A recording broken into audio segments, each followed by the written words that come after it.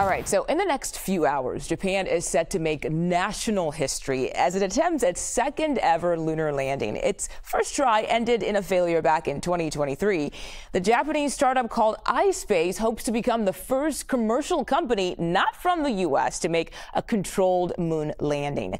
Let's bring in CBS News space consultant Bill Harwood for much more on the story. Bill, just how significant is this latest landing attempt? Well, anytime a private company attempts to land on the moon, it's fairly significant. I mean, only one other company's ever done that. In the United States, it was Austin-based Firefly Aerospace earlier this year successfully put their Blue Ghost lander on the moon.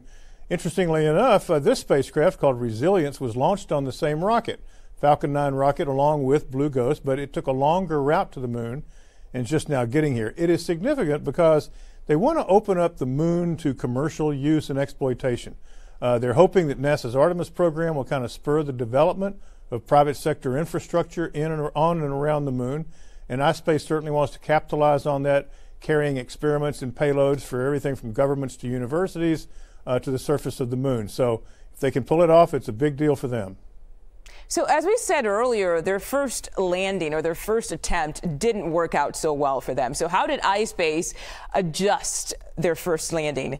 And hopefully, I guess the hope is to do well this time around. What was the adjustment they made from the first time? Absolutely. Yeah, absolutely. This is a mission that's built on lessons learned. During their initial landing attempt a couple of years ago, there was a sensor error, an altitude sensor error, I believe it was. But anyway, the bottom line is the spacecraft ran out of fuel at a higher altitude, and so it crashed down to the surface. They called it a hard landing, but to you and me, it was a crash landing. But they had a lot of telemetry from that mission. They were able to understand exactly what went wrong. And for this spacecraft, they've gone back and beefed up those systems, added additional safeguards, carried out additional testing, and they're reasonably confident they can pull it off this time around.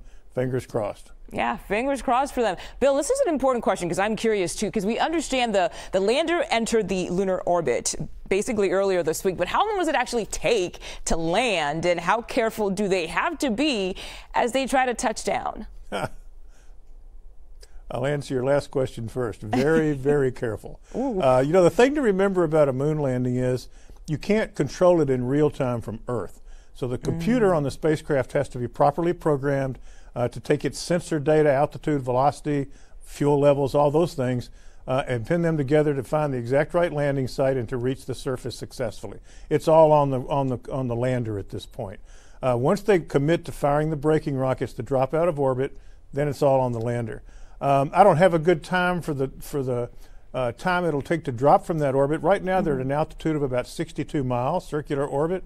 It won't take long. This will be in a range of several minutes, tens of minutes, and then they'll be down one way or the other. So we'll be following along in real time, as I'm sure everybody else will at CBS and elsewhere. And we'll see how it goes, but it should be exciting. Yeah, very exciting. Fingers crossed for them. And thank you, Bill, for helping us make sense of how all of this works. Appreciate your time today. Oh, sure.